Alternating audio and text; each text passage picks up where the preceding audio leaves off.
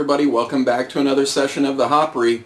My name is Mark Starr, and today we're going to be looking at a beer that comes from Massachusetts. To be exact, it comes from, let's see, where is it? Westminster, Massachusetts. So it comes to us from a brewery called Wachusett Brewing Company, and this is their Larry, which is an Imperial IPA that clocks in right about 7.5%. So it's kind of on the borderline of being a regular IPA or a double IPA, but that's what they classify it as. They even say it on the bottle, Imperial IPA, so hey, that's what I'm going to go with. But this is a beer that I actually got as part of one of my trades, you know, and I've had it in the refrigerator, but I wanted to get it on the show as soon as possible because one thing that you'll know about me, if you don't, is that I have a campaign called Fridge the Hops. And the reason why I have this campaign is that, you know, as part of doing these reviews, one of the things that I really want to get across to people who, you know, may be watching these for the first time is that when you talk about pale ales or India pale ales, things that are just extremely heavily hopped, you want to make sure that you immediately put those in the refrigerator. Hell, if you can get your liquor store to keep them in the refrigerator, that's even better. But what you're going to do is, you know, really help preserve the flavor and the aromatics that the hops have to offer. So anyway, this is a limited release for them. It's called their Public House series, which I believe they're just a few beers that they have that they release in limited quantities. They don't have very many beers that I've noticed. I went and kind of did some research on the brewery, and all in all, I think maybe they've produced around 20 or less. So I would imagine a lot of those are for, you know, their actual brew house. But anyway, I'm going to go ahead and pour this one, and let's see what the East Coast has got to offer. Alright, I think that's about enough, so I'll set that up there so you can kind of take a look at the bottle. In terms of color, you know, this it's virtually orange, so there's really not a whole lot of golden. It's pretty much clear and orange color, so really nice color for an IPA or an Imperial IPA. Kind of looks like a West Coast IPA just in terms of being clear. Kind of reminds me of, like, say, the Hop Stupid and how that one's filtered. But anyway, the head on it, you know, it's that really light white color, nothing, you know, extraordinary here. Just a traditional looking head. But if you give it a little swirl here, you can see that it really kind of, you know, brings up a good amount of head. So, you know, and just moving it around, the head's really kind of sticking to the glass. You know, you always want to make sure, another tangent here for you, sorry. You always want to make sure that your glasses are really clean on the inside. And that's what's going to provide that really good lacing. That's what's going to keep them from taking on flavors that you might pull off from the insides of your glasses. But anyway, with that said, let's go ahead and get our nose in there and see what's going on.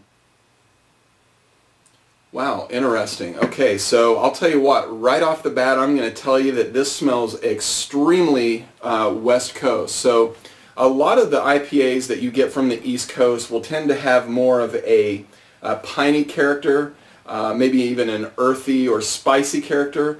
And when you get to the West Coast IPAs, you know, like the Pliny's, the Hop Stupids, the Union Jacks, you really start getting this really high citrus component.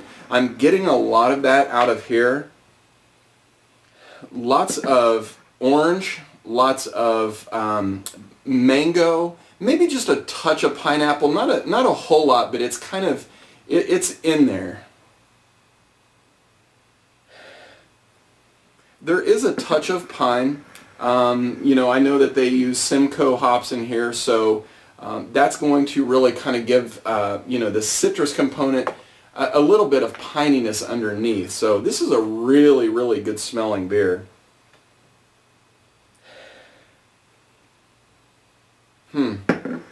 Well, man, I bet if it smells this good, I bet it tastes even better. So let's give it a spin.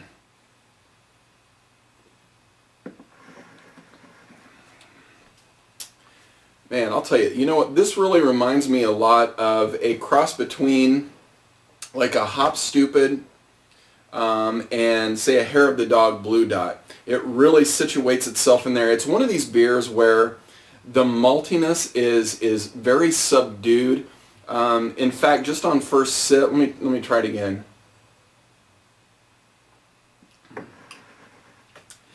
I think, you know, in terms of things like Pliny and Hop Stupid, you know, those are IPAs that really have light malt characteristics. And the reason why that's good in most cases is that, you know, it really allows those hops to shine. You know, you'll see some Imperial IPAs out there where there's so much malt in it that it almost feels like a barley wine. Honestly, that's not really my thing. I really tend to lean towards IPAs like this more, that have that really light caramel component, but then with just an explosion of hops. And the aromatic hops on this is just phenomenal. I mean, they're very, very, very potent. There is a good amount of bitterness. I think really the bitterness, though, is a touch too high. So I think that if there was just a touch more malt in here, just to give it maybe a little bit more sweetness, I think that that sweetness and that bitterness would really round this out nicely. But, you know, with that said, this is still a very, very good beer. And the fact that it comes from Massachusetts, and I know this is only distributed in maybe, God, I don't know, 2 or 3 states. It's not very much. The fact that this is so West Coast is quite intriguing to me.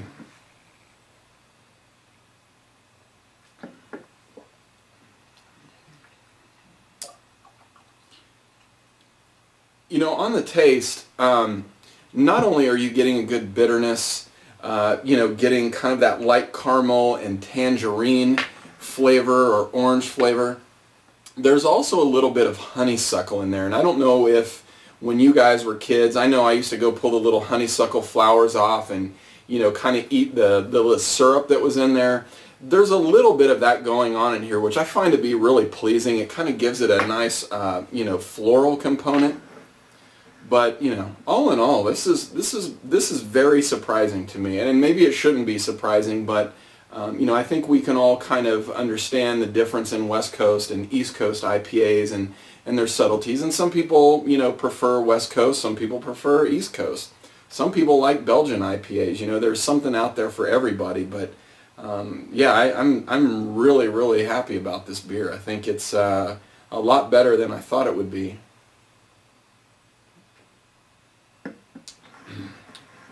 So if I had to recommend other beers like this one, definitely the Hair of the Dog Blue Dot, definitely the Hop Stupid from Lagunitas. I would also even go so far as to say the Union Jack. So if you like any of those 3, I would highly suggest trying to hunt one of these down. Maybe you can get it in a trade. So anyway, well guys, I'm going to go ahead and stop it for now. And I just want to remind you guys to fridge the hops. And that's about it. My name is Mark Starr, and we'll see you next time. Cheers.